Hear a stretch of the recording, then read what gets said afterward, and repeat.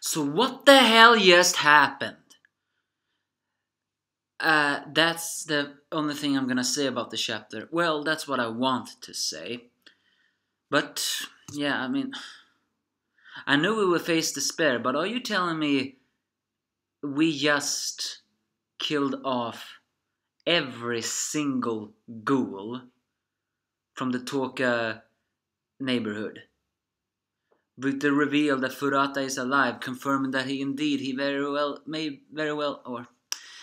well is a ghoul. I know I shouldn't have reviewed this series, it's too full of despair for me to like it. So I'll just say this. Well, Kaneki fights, he has memories back of when everybody talked about him, how strong they were, people admire him, but at the same time never understood anything about him. In a way you could say Arima was just that.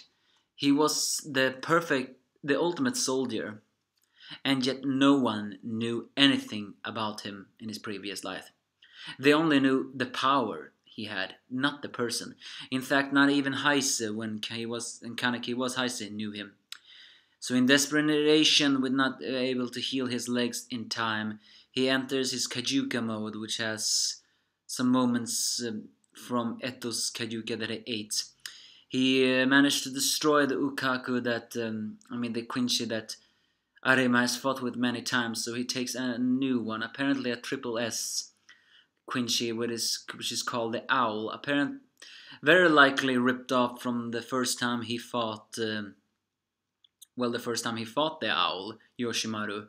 But I thought you couldn't make a Quincy out of someone unless you took their life, and Yoshimaru didn't die until he became organ donor for Aogiri tree.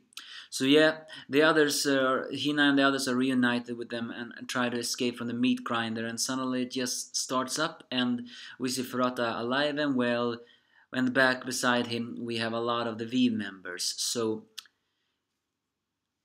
that's one hell of a way to end a chapter. We won't get a new Tokyo Ghoul chapter for 3 weeks or so. And instead you have to feed us despair that maybe every single ghoul just died. Or at least every one of Banju's company. And the only one who survived was Toka and the others.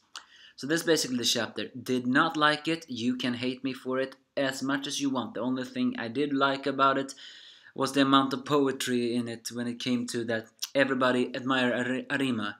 And yet no one knows who he really is. I mean, do we even know who he is? We know he's a sadist, but we don't know anything about what he is.